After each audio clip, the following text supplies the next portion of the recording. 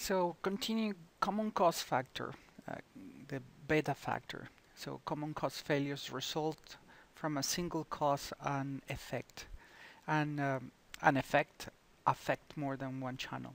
So what are those common causes? What they could be. So they could be systematic design failures.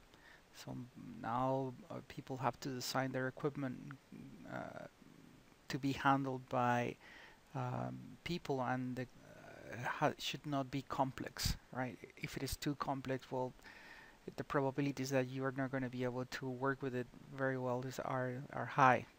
So it has to be simple and has to be straightforward.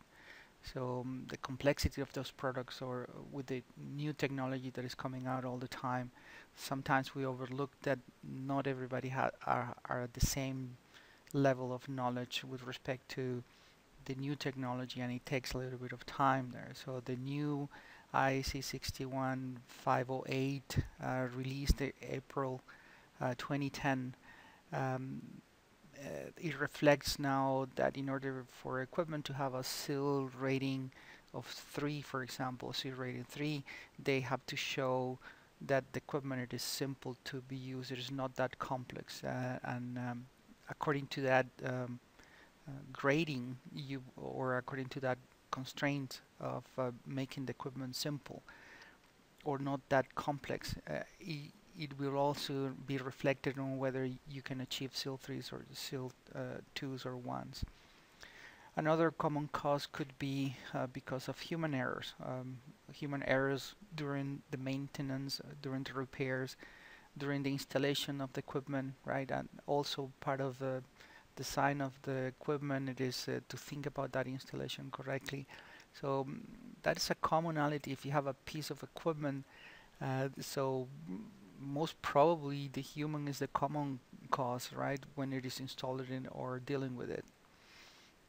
Another cause that is common to both channels or common to both pieces of equipment is that it doesn't exist any separation between them, right? For example, when you put them, both of them, in the same place, and both of them are going to be affected by the stresses, right? So temperature, pressure, depending on the type of environment that you have them, right? So you try to have them in a little bit different environmental conditions for each of those, right? And you can achieve that by separating the two pieces of equipment. Another common cause would be external stresses, such as temperature, moisture, corrosion. Um, so the environment and climate. So those are some causes. So what are the factors that affect the beta factor, or the common causes? Well, as we can saw before, separation, segregation. So don't try to put them together, try to separate them. That will help affecting that the commonality is not affected to both of the equipment. Also to have redundancy, or to have diversity. Diversity from the point of view of even technologies, right? Or manufacturers. So if you have two valves or two transmitters, if you have two identical transmitters coming from the same vendor, then they're going to be affected on the same way by their environmental conditions, for example. However, if you have one transmitter coming from one vendor and another one from a different vendor, they might be less susceptible to the same common factors in there. So it is good to be diverse. Also, as we saw before, complexity in the design, complexity in the application, how you install the equipment, maturity, experience in using that equipment, all that affects, that is a common part in there. So assessment, analysis, and feedback of data, procedures, human interfaces. Human interface has to be intuitive, or very well thought. Sometimes you have to be trained and competent. You have to behave correctly with respect to the equipment and put your best intentions forward to try to make it work correctly. There are environmental conditions, environmental testing. It is very important also to pay attention to this testing. How do you do your test? How you program your test? Are you going to be doing the test on the field, or are you going to be able to take that equipment and put it into a lab and work better there and find all that you can, or test all your equipment all that you can? So all those things are very important to pay attention. Now we're going to go through the tables in Annex D of IEC 61508-6, Part 6. And these tables are going to talk about all these factors and how we come and derive a specific beta factor. So there's a relative importance of each factor that we talked about before: the separation, segregation, diversity, complexity, procedures, and human interfaces, and so on. So there's a weighting system that is applied asking those questions. So it is very qualitative, and it is very you have to give your best engineering judgment according to those situations and try to answer the questions, right? And there's a weighting system, so you give some marks or grades. So there's total X weight for sensors and actuators. There's a percentage of that total for X, and then there's also total Y weight for sensors and actuators, and the same thing will be for the logic solvers. And so we have a category X and a category Y, and these categories are with respect to this environmental testing, control testings, and how you achieve that. So let's see what that means. There's a note in the IEC 61508 that talks about what is the difference between X and Y. So the note number 2, so values in the X and Y columns are based on engineering judgment, as we discussed before. So you are answering questions is very qualitative, and this columns X and Y take into account the indirect as well as the direct effects of the items in column 1 that we showed before. All these factors, all these beta factors.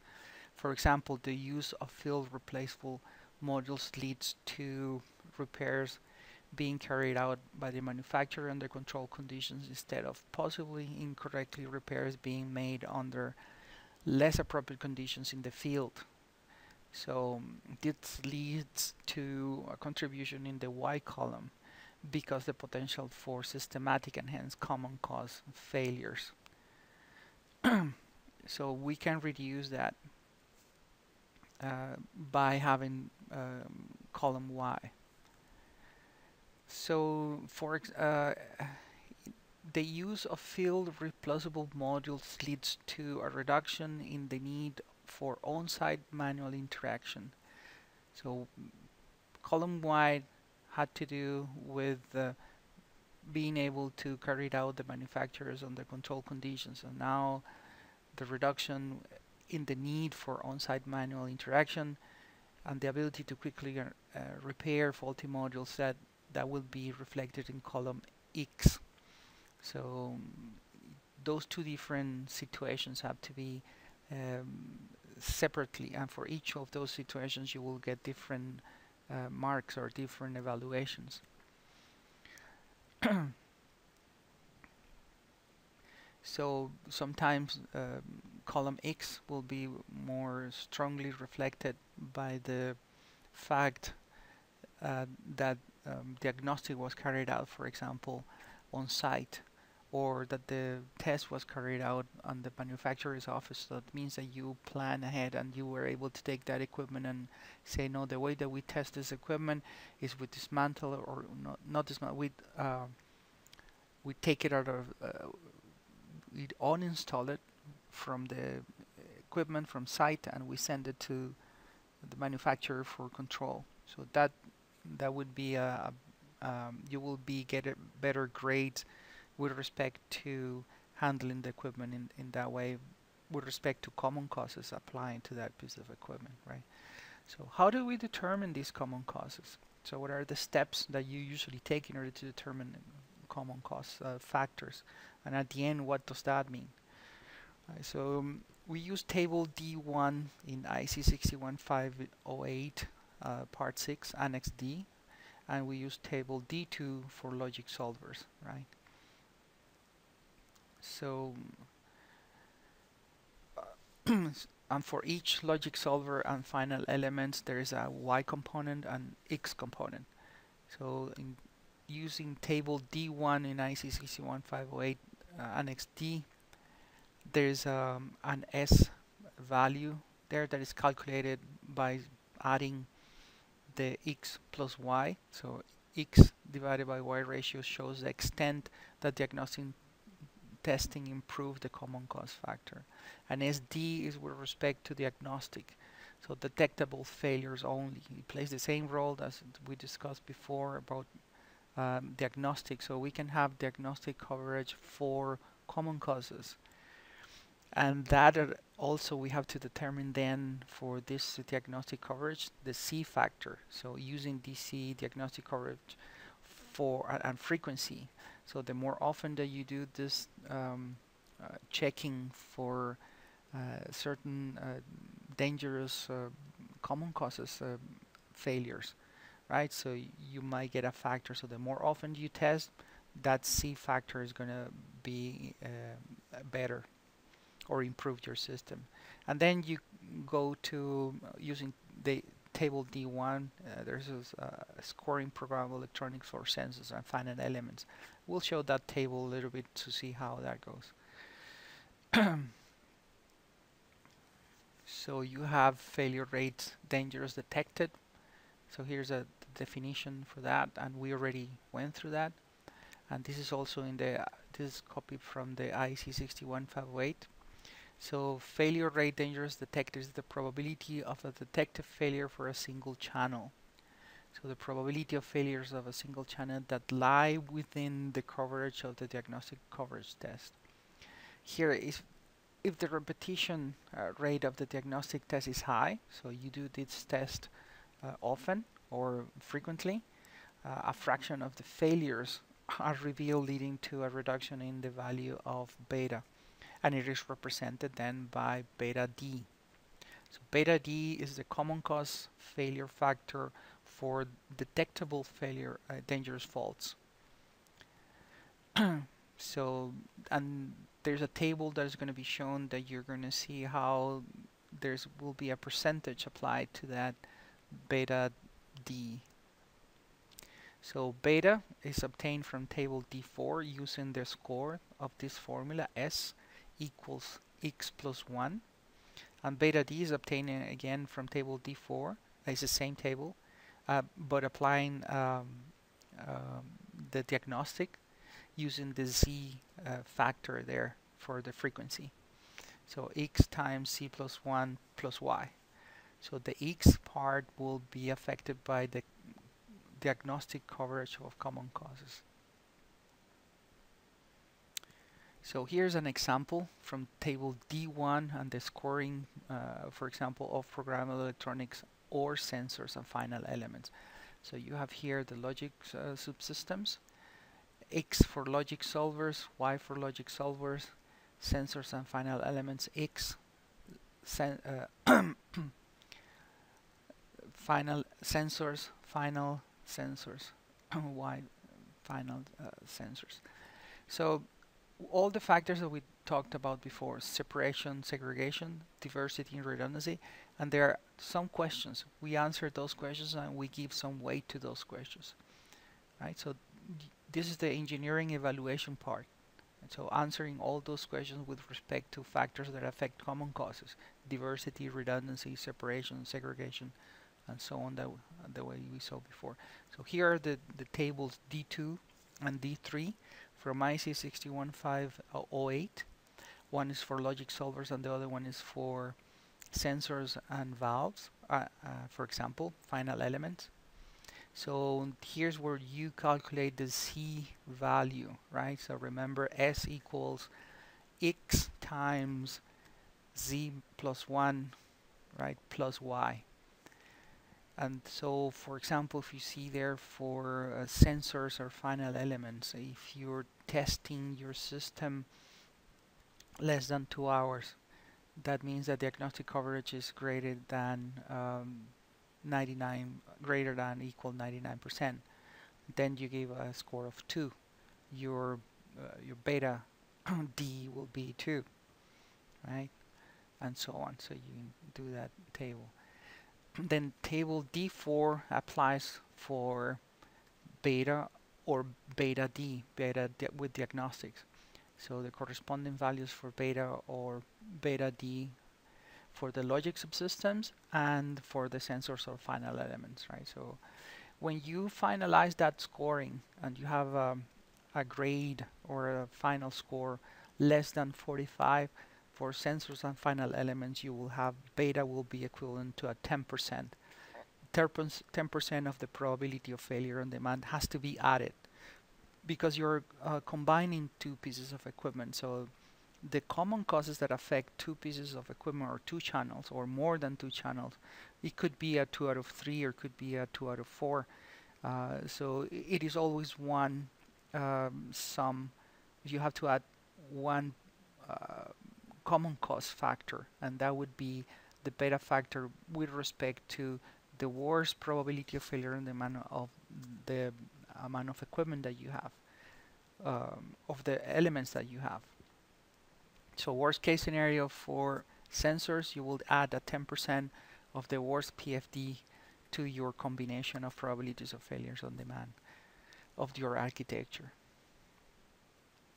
So we will work a little bit. This is an example, and this example shows you at the end what is your score, right? S for beta, and what you score S with diagnostic for beta diagnostics.